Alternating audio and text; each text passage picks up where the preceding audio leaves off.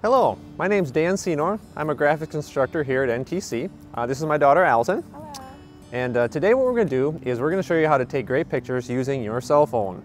Step number one, we're going to show you how to use your camera so that you take stable pictures. The first thing you can do, and Allison will show you here, is that you can hold the camera up like that with both hands and hold it nice and stable and then press the button with your finger.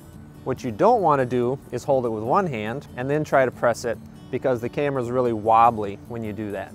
Another thing we'd like to show you is that you can take a picture either in a landscape orientation or in a portrait orientation where it's going this way. So if you're going to show this on a TV or a computer screen, you're always going to want it in the landscape orientation. If you have it in the portrait orientation, you'll end up with black bars on the side. So when you take your picture, make sure it's stable and make sure you know how you want your camera to be held. Tip number two is always pay attention to the light. Make sure you know the direction of the light and how you want your photo to look with the light. So now what we're going to do is show you some examples of how we're going to deal with the bright sun that we have this morning. The first example is we have the sun directly behind the subject and it is very bright. So if I take this picture right now, you will see that the subject is very dark because the camera is sensing all the brightness behind it and adjusting for that brightness. If I go to the side and take the picture, you will notice that we have brightness shining on the side of the subject, and what that causes is shadows on the other side of the subject.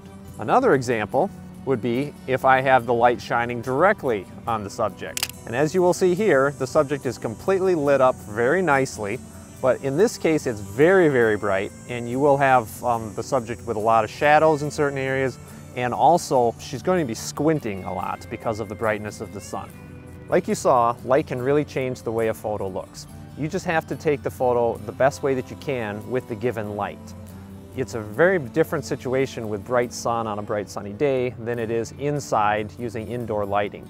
So just make sure you look for the light and make sure you play around with some different types of lighting in that light situation and take the photo so that it looks the best for you. Tip number three is going to deal with composition. We're going to talk about how you frame your subject in your screen when you take the picture. This composition tip is called fill the frame. So you can center your subject and make sure that the whole frame has the subject in it and take the photo. This composition technique is called the rule of thirds. So there is a pattern, it looks like a tic-tac-toe pattern, that you can visualize as you take the picture. So I'm going to show a picture where I put her face in the top right intersection point of that tic-tac-toe pattern, and you can see there's a lot of space on the left where you see the background. Here I'm going to move where her face is on the bottom right point, and you can see the background is on the left and it's a little bit higher this time. Then I'm going to go where her face is in the bottom left corner, and now I'm going to go where her face is on the top left corner, and then you can see it just looks a little different with her on the side.